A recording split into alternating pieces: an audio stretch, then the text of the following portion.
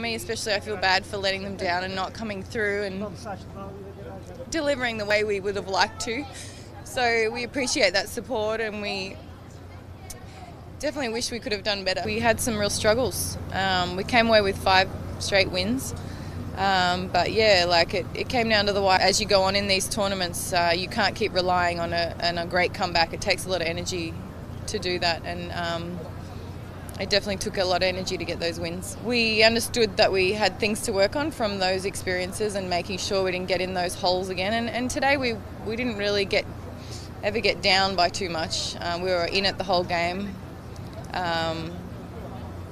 So there's definitely no underlying problems or anything. We just simply didn't get that win today, and we lost, a very, difficult game, and it's extremely disappointing.